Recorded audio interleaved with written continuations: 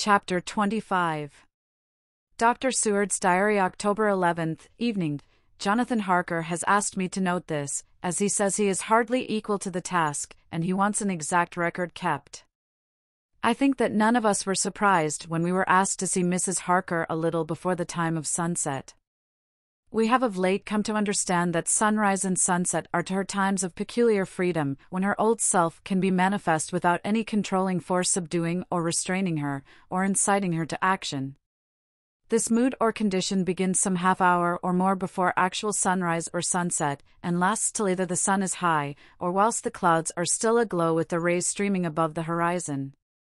At first there is a sort of negative condition, as if some tie were loosened, and then the absolute freedom quickly follows. When, however, the freedom ceases, the change back or relapse comes quickly, preceded only by a spell of warning silence. Tonight, when we met, she was somewhat constrained, and bore all the signs of an internal struggle. I put it down myself to her making a violent effort at the earliest instant she could do so. A very few minutes, however, gave her complete control of herself. Then, motioning her husband to sit beside her on the sofa where she was half reclining, she made the rest of us bring chairs up close. Taking her husband's hand in hers, began, "We are all here together in freedom, for perhaps the last time. I know, dear, I know that you will always be with me to the end." This was to her husband, whose hand had, as we could see, tightened upon hers. In the morning we go out upon our task, and God alone knows what may be in store for any of us.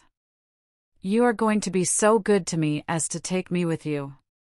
I know that all that brave earnest men can do for a poor weak woman, whose soul perhaps is lost, no, not yet, but is at any rate at stake, you will do. But you must remember that I am not as you are. There is a poison in my blood, in my soul, which may destroy me, which must destroy me, unless some relief comes to us. Oh, my friends, you know as well as I do, that my soul is at stake, and though I know there is one way out for me, you must not, and I must not take it. She looked appealingly to us all in turn, beginning and ending with her husband. "What is that way?" asked Van Helsing in a hoarse voice. "What is that way, which we must not, may not, take? That I may die now, either by my own hand or that of another, before the greater evil is entirely wrought. I know, and you know, that were I once dead, you could and would set free my immortal spirit, even as you did my poor Lucy's. Were death, or the fear of death, the only thing that stood in the way, I would not shrink to die here, now, amidst the friends who love me. But death is not all. I cannot believe that to die in such a case, when there is hope before us and a bitter task to be done, is God's will. Therefore, I, on my part, give up here the certainty of eternal rest, and go out into the dark where may be the blackest things that the world or the nether world holds." We were all silent, for we knew instinctively that this was only a prelude. The faces of the others were set and Harker's grew ashen grey. Perhaps he guessed better than any of us what was coming. She continued, "This is what I can give into the hotchpot." I could not but note the quaint legal phrase which she used in such a place, and with all seriousness. "What will each of you give?" "Your lives, I know," she went on quickly, "that is easy for brave men. Your lives are God's, and you can give them back to Him, but what will you give to me?" She looked again questioningly, but this time avoided her husband's face. Quincy seemed to understand, he nodded, and her face lit up. "Then I shall tell you plainly what I want, for there must be no doubtful matter in this connection between us now. You must promise me, one and all, even you, my beloved husband, that, should the time come, you will kill me." "What is that time?" The voice was Quincy's, but it was low and strained. "When you shall be convinced that I am so changed that it is better that I die than I may live. When I am thus dead in the flesh, then you will, without a moment's delay, drive a stake through me and cut off my head, or do whatever else may be wanting to give me rest." Quincy was the first to rise after the pause. He knelt down before her and taking her hand in his said solemnly, "I'm only a rough fellow, who hasn't, perhaps, lived as a man should to win such a distinction, but I swear to you by all that I hold sacred and dear that, should the time ever come, I shall not flinch from the duty that you have set us." And I promise you, too, that I shall make all certain, for if I am only doubtful I shall take it that the time has come. My true friend, was all she could say amid her fast-falling tears, as, bending over, she kissed his hand. I swear the same, my dear Madam Mina, said Van Helsing. And I, said Lord Godalming, each of them in turn kneeling to her to take the oath. I followed, myself. Then her husband turned to her wan-eyed and with a greenish pallor which subdued the snowy whiteness of his hair, and asked, and must I, too, make such a promise, oh, my wife? You too, my dearest, she said, with infinite yearning of pity in her voice and eyes. You must not shrink. You are nearest and dearest and all the world to me, our souls are knit into one, for all life and all time. Think, dear, that there have been times when brave men have killed their wives and their womenkind, to keep them from falling into the hands of the enemy. Their hands did not falter any the more because those that they loved implored them to slay them. It is men's duty towards those whom they love, in such times of sore trial. And oh, my dear, if it is to be that I must meet death at any hand, let it be at the hand of him that loves me best. Dr. Van Helsing, I have not forgotten your mercy in poor Lucy's case to him who loved. She stopped with a flying blush, and changed her phrase, to him who had best right to give her peace. If that time shall come again, I look to you to make it a happy memory of my husband's life that it was his loving hand which set me free from the awful thrall upon me. Again I swear, came the professor's resonant voice. Mrs. Harker smiled, positively smiled, as with a sigh of relief she leaned back and said, and now one word of warning, a warning which you must never forget, this time, if it ever come, may come quickly and unexpectedly, and in such case you must lose no time in using your opportunity. At such a time I myself might be, nay, if the time ever comes, shall be, leagued with your enemy against you. One more request, she became very solemn as she said this, it is not vital and necessary like the other, but I want you to do one thing for me, if you will. We all acquiesced, but no one spoke, there was no need to speak, I want you to read the burial service.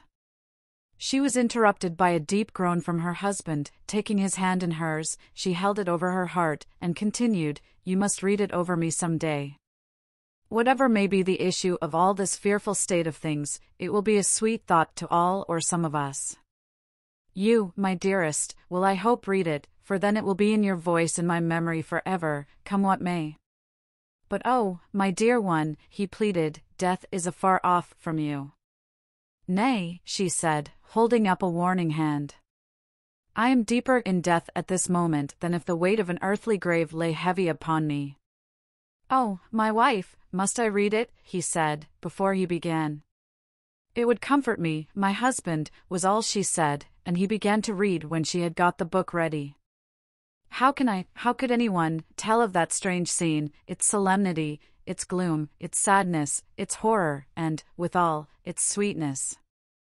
Even a skeptic, who can see nothing but a travesty of bitter truth in anything holy or emotional, would have been melted to the heart had he seen that little group of loving and devoted friends kneeling round that stricken and sorrowing lady, or heard the tender passion of her husband's voice, as in tones so broken with emotion that often he had to pause, he read the simple and beautiful service from the burial of the dead. I cannot go on, words, and voice, fail me. She was right in her instinct. Strange as it all was, bizarre as it may hereafter seem even to us who felt its potent influence at the time, it comforted us much, and the silence, which showed Mrs. Harker's coming relapse from her freedom of soul, did not seem so full of despair to any of us as we had dreaded. Jonathan Harker's Journal. October 15th, Varnada. We left Charing Cross on the morning of the 12th, got to Paris the same night, and took the places secured for us in the Orient Express. We travelled night and day, arriving here at about 5 o'clock. Lord Godalming went to the consulate to see if any telegram had arrived for him, whilst the rest of us came on to this hotel, the Odysseus. The journey may have had incidents, I was, however, too eager to get on, to care for them. Until the Tsarina Catherine comes into port, there will be no interest for me in anything in the wide world. Thank God! Mina is well, and looks to be getting stronger, her color is coming back. She sleeps a great deal. Throughout the journey she slept nearly all the time. Before sunrise and sunset, however, she is very wakeful and alert, and it has become a habit for Van Helsing to hypnotize her at such times. At first, some effort was needed, and he had to make many passes, but now, she seems to yield at once, as if by habit, and scarcely any action is needed. He seems to have power at these particular moments to simply will, and her thoughts obey him. He always asks her what she can see and hear. She answers to the first, "Nothing, all is dark." And to the second, "I can hear the waves lapping against the ship, and the water rushing by. Canvas and cordage strain and masts and yards creak. The wind is high, I can hear it in the shrouds, and the bow throws back the foam." It is evident that the Tsarina Catherine is still at sea, hastening on her way to Varna. Lord Godalming has just returned. He had 4 telegrams, one each day since we started, and all to the same effect, that the Tsarina Catherine had not been reported to Lloyd's from anywhere. He had arranged before leaving London that his agent should send him every day a telegram saying if the ship had been reported. He was to have a message even if she were not reported, so that he might be sure that there was a watch being kept at the other end of the wire. We had dinner and went to bed early. Tomorrow we are to see the vice-consul, and to arrange, if we can, about getting on board the ship as soon as she arrives. Van Helsing says that our chance will be to get on the boat between sunrise and sunset. The Count, even if he takes the form of a bat, cannot cross the running water of his own volition, and so cannot leave the ship. As he dare not change to man's form without suspicion, which he evidently wishes to avoid, he must remain in the box. If, then, we can come on board after sunrise, he is at our mercy, for we can open the box and make sure of him, as we did of poor Lucy, before he wakes. What mercy he shall get from us will not count for much. We think that we shall not have much trouble with officials or the seamen. Thank God! This is the country where bribery can do anything, and we are well supplied with money. We have only to make sure that the ship cannot come into port between sunset and sunrise without our being warned, and we shall be safe. Judge Moneybag will settle this case, I think. October 16th. Mina's report still the same, lapping waves and rushing water, darkness and favoring winds. We are evidently in good time, and when we hear of the Tsarina Catherine we shall be ready. As she must pass the Dardanelles, we are sure to have some report. October 17th. Everything is pretty well fixed now, I think, to welcome the Count on his return from his tour. Godalming told the shippers that he fancied that the box sent aboard might contain something stolen from a friend of his, and got a half consent that he might open it at his own risk. The owner gave him a paper telling the captain to give him every facility in doing whatever he chose on board the ship, and also a similar authorization to his agent at Varna. We have seen the agent, who is much impressed with Godalming's kindly manner to him, and we are all satisfied that whatever he can do to aid our wishes will be done. We have already arranged what to do in case we get the box open. If the Count is there, Van Helsing and Seward will cut off his head at once and drive a stake through his heart. Morris and Godalming and I shall prevent interference, even if we have to use the arms which we shall have ready. The professor says that if we can so treat the Count's body, it will soon after fall into dust. In such case, there would be no evidence against us, in case any suspicion of murder were aroused. But even if it were not, we should stand or fall by our act, and perhaps some day this very script may be evidence to come between some of us and a rope. For myself, I should take the chance only too thankfully if it were to come. We mean to leave no stone unturned to carry out our intent. We have arranged with certain officials that the instant the Tsarina Catherine is seen, we are to be informed by a special messenger. October 24th. A whole week of waiting. Daily telegrams to Godalming, but only the same story, not yet reported. Mina's morning and evening hypnotic answer is unvaried, lapping waves, rushing water, and creaking masts. Telegram, October 24th. Rufus Smith, Lloyd's, London, to Lord Godalming, care of H.B.M., Vice-Consul, Varna. Tsarina Catherine reported this morning from Dardanelles. Dr. Seward's diary. October 25th. How I miss my phonograph. To write diary with a pen is irksome to me, but Van Helsing says I must. We were all wild with excitement yesterday when Godalming got his telegram from Lloyd's. I know now what men feel in battle when the call to action is heard. Mrs. Harker, alone of our party, did not show any signs of emotion. After all, it is not strange that she did not, for we took special care not to let her know anything about it, and we all tried not to show any excitement when we were in her presence. In old days she would, I am sure, have noticed, no matter how we might have tried to conceal it, but in this way she is greatly changed during the past 3 weeks. The lethargy grows upon her, and though she seems strong and well, and is getting back some of her color, Van Helsing and I are not satisfied. We talk of her often, we have not, however, said a word to the others. It would break poor Harker's heart, certainly his nerve, if he knew that we had even a suspicion on the subject. Van Helsing examines, he tells me, her teeth very carefully, whilst she is in the hypnotic condition, for he says that so long as they do not begin to sharpen there is no active danger of a change in her. If this change should come, it would be necessary to take steps. We both know what those steps would have to be, though we do not mention our thoughts to each other. We should neither of us shrink from the task, awful though it be to contemplate. Euthanasia is an excellent and a comforting word. I am grateful to whoever invented it. It is only about 24 hours' sail from the Dardanelles to here, at the rate the Tsarina Catherine has come from London. She should therefore arrive some time in the morning, but as she cannot possibly get in before then, we are all about to retire early. We shall get up at 1 o'clock, so as to be ready. October 25th, noon. No news yet of the ship's arrival. Mrs. Harker's hypnotic report this morning was the same as usual, so it is possible that we may get news at any moment. We men are all in a fever of excitement, except Harker, who is calm, his hands are cold as ice, and an hour ago I found him whetting the edge of the great Gurkha knife which he now always carries with him. It will be a bad lookout for the Count if the edge of that kukri ever touches his throat, driven by that stern, ice-cold hand.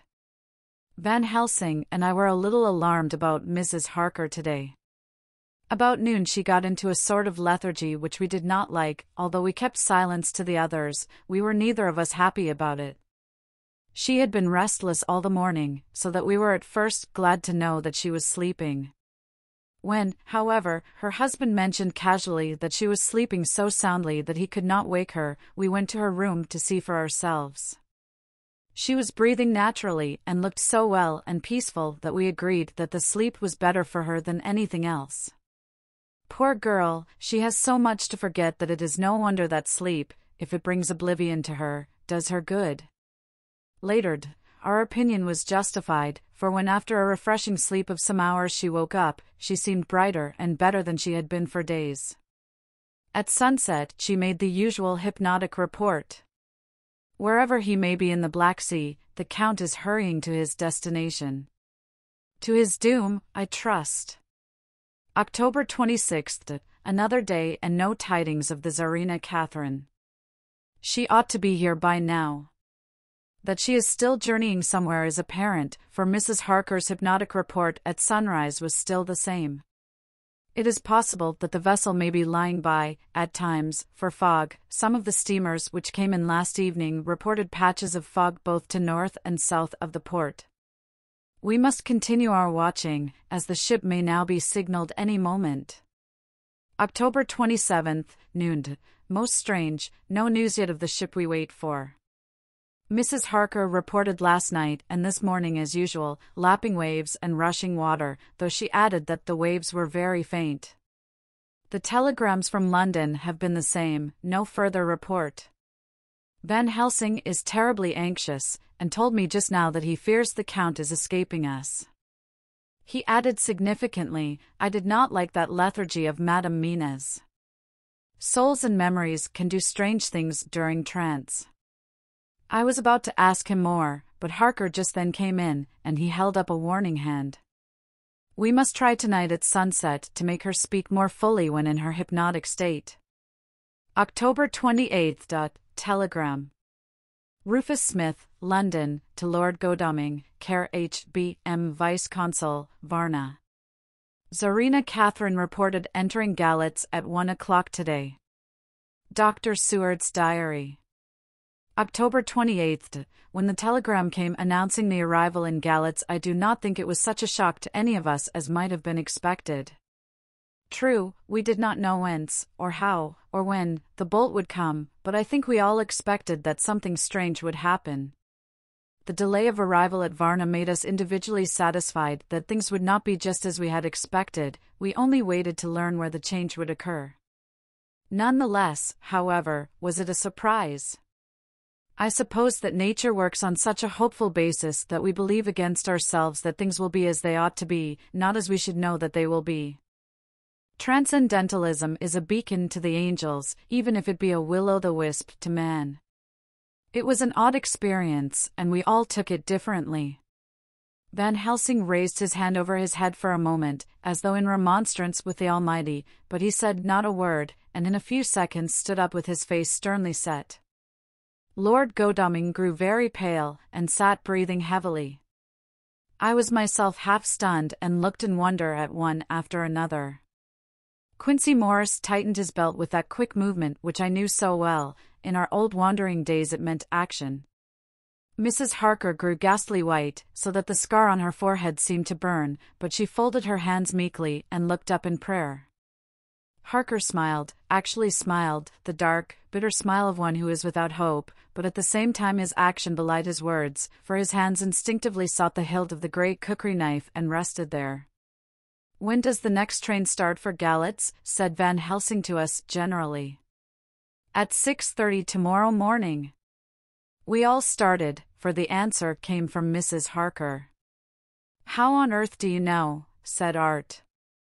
You forget, or perhaps you do not know, though Jonathan does, and so does Dr. Van Helsing, that I am the train fiend. At home in Exeter I always used to make up the timetables, so as to be helpful to my husband. I found it so useful sometimes, that I always make a study of the timetables now. I knew that if anything were to take us to Castle Dracula we should go by Galatz, or at any rate through Bucharest, so I learned the times very carefully. Unhappily there are not many to learn, as the only train tomorrow leaves as I say. Wonderful woman, murmured the professor. Can't we get a special? Asked Lord Godalming. Van Helsing shook his head. I fear not. This land is very different from yours or mine. Even if we did have a special, it would probably not arrive as soon as our regular train.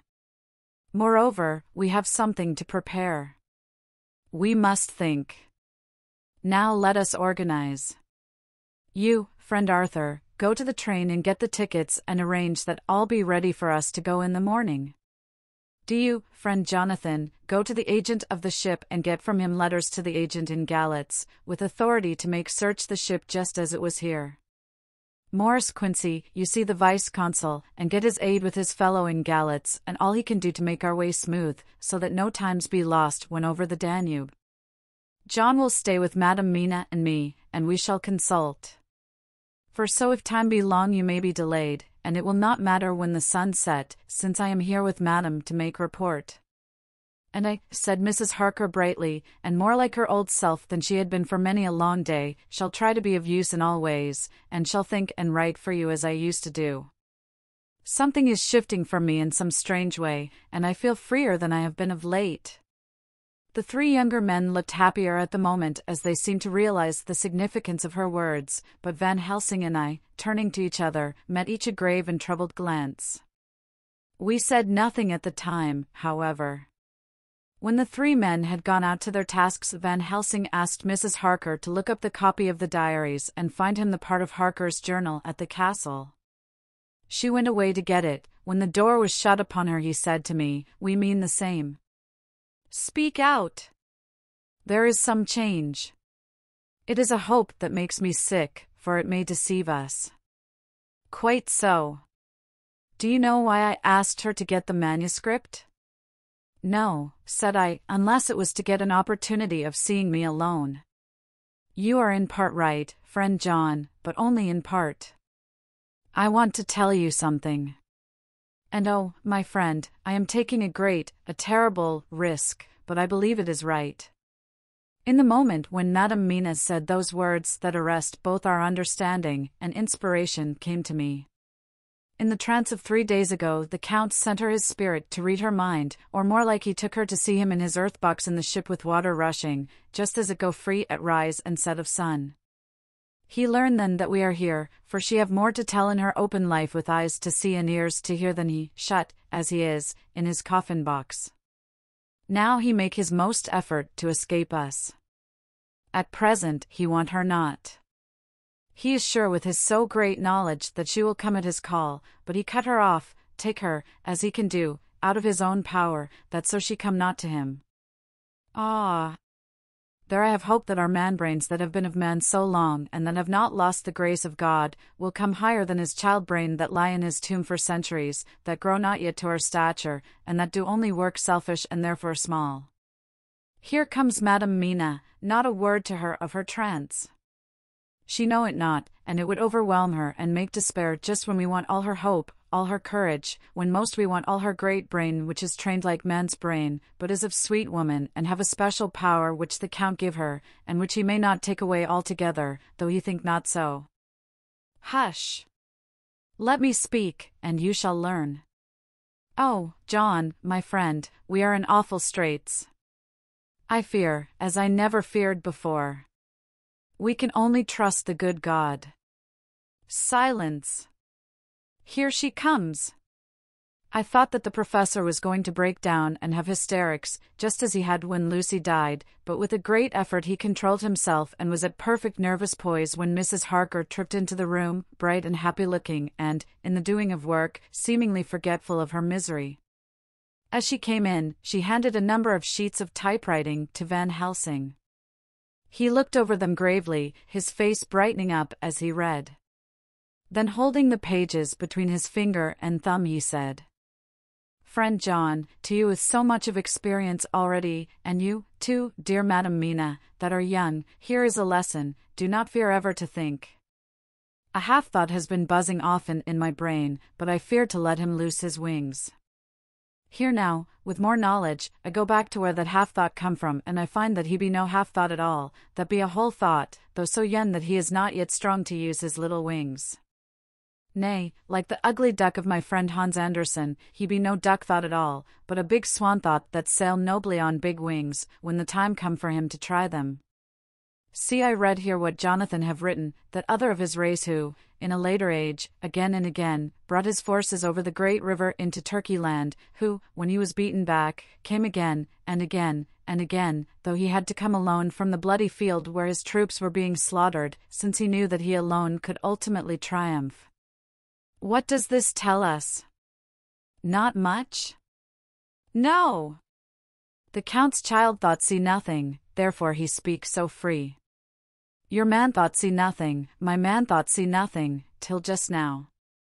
No! But there comes another word from someone who speak without thought, because she, too, know not what it might mean. Just as there are elements which rest, yet when in nature's course they move on their way and they touch, then poof. And there comes a flash of light, heaven-wide, that blind and kill and destroy some, but that show up all earth below for leagues and leagues. Is it not so? Well, I shall explain. To begin, have you ever studied the philosophy of crime? Yes and no, you, John, yes, for it is a study of insanity. You, no, Madame Mina, for crime touch you not but once. Still, your mind works true, and argues not a particulari ad universal. There is this peculiarity in criminals. It is so constant, in all countries and at all times, that even police, who know not much from philosophy, come to know it empirically, that it is. That is to be empiric. The criminal always work at one crime, that is the true criminal who seems predestinate to crime, and who will of none other. This criminal has not full man-brain. He is clever and cunning and resourceful, but he be not of man stature as to brain. He be of child-brain in much. Now this criminal of ours is predestinate to crime also, he, too, have child-brain, and it is of the child to do what he have done. The little bird, the little fish, the little animal learn not by principle, but empirically, and when he learn to do, then there is to him the ground to start from to do more. Dos po sto, said Archimedes. Give me a fulcrum, and I shall move the world. To do once, is the fulcrum whereby child brain become man brain, and until he have the purpose to do more, he continue to do the same again every time, just as he have done before. Oh, my dear, I see that your eyes are opened, and that to you the lightning flash show all the leagues, for Mrs. Harker began to clap her hands and her eyes sparkled. He went on, now you shall speak. Tell us two dry men of science what you see with those so bright eyes. He took her hand and held it whilst she spoke. His finger and thumb closed on her pulse, as I thought instinctively and unconsciously, as she spoke, the Count is a criminal and of criminal type. Nordau and Lombroso would so classify him, and qua criminal he is of imperfectly formed mind. Thus, in a difficulty he has to seek resource in habit. His past is a clue, and the one page of it that we know, and that from his own lips, tells that once before, when in what Mr. Morris would call a tight place, he went back to his own country from the land he had tried to invade, and thence, without losing purpose, prepared himself for a new effort. He came again better equipped for his work, and won. So he came to London to invade a new land. He was beaten, and when all hope of success was lost, and his existence in danger, he fled back over the sea to his home, just as formerly he had fled back over the Danube from Turkey land. Good, good. Oh, you so clever lady, said Van Helsing, enthusiastically, as he stooped and kissed her hand. A moment later he said to me, as calmly as though we had been having a sick-room consultation, 72 only, and in all this excitement. I have hope. Turning to her again, he said with keen expectation, but go on. Go on. There is more to tell if you will. Be not afraid, John, and I know. I do in any case, and shall tell you if you are right. Speak, without fear. I will try to, but you will forgive me if I seem egotistical. Nay. Fear not, you must be egotist, for it is of you that we think. Then, as he is criminal he is selfish, and as his intellect is small and his action is based on selfishness, he confines himself to one purpose. That purpose is remorseless. As he fled back over the Danube, leaving his forces to be cut to pieces, so now he is intent on being safe, careless of all. So his own selfishness frees my soul somewhat from the terrible power which he acquired over me on that dreadful night. I felt it. Oh, I felt it. Thank God, for his great mercy. My soul is freer than it has been since that awful hour, and all that haunts me is a fear lest in some trance or dream he may have used my knowledge for his ends. The professor stood up. He has so used your mind, and by it he has left us here in Varna, whilst the ship that carried him rushed through enveloping fog up to Galatz, where, doubtless, he had made preparation for escaping from us. But his child mind only saw so far, and it may be that, as ever is in God's providence, the very thing that the evildoer most reckoned on for his selfish good, turns out to be his chiefest harm. The hunter is taken in his own snare, as the great psalmist says. For now that he think he is free from every trace of us all, and that he has escaped us with so many hours to him, then his selfish child brain will whisper him to sleep. He think, too, that as he cut himself off from knowing your mind, there can be no knowledge of him to you, there is where he fail. That terrible baptism of blood which he give you makes you free to go to him in spirit, as you have as yet done in your times of freedom, when the sun rise and set. At such times you go by my volition and not by his, and this power to good of you and others, as you have won from your suffering at his hands. This is now all the more precious that he know it not, and to guard himself have even cut himself off from his knowledge of our where. We, however, are not selfish, and we believe that God is with us through all this blackness, and these many dark hours. We shall follow him, and we shall not flinch, even if we peril ourselves that we become like him. Friend John, this has been a great hour, and it have done much to advance us on our way. You must be scribe and write him all down, so that when the others return from their work you can give it to them, then they shall know as we do. And so I have written it whilst we wait their return, and Mrs. Harker has written with her typewriter all since she brought the MS to us.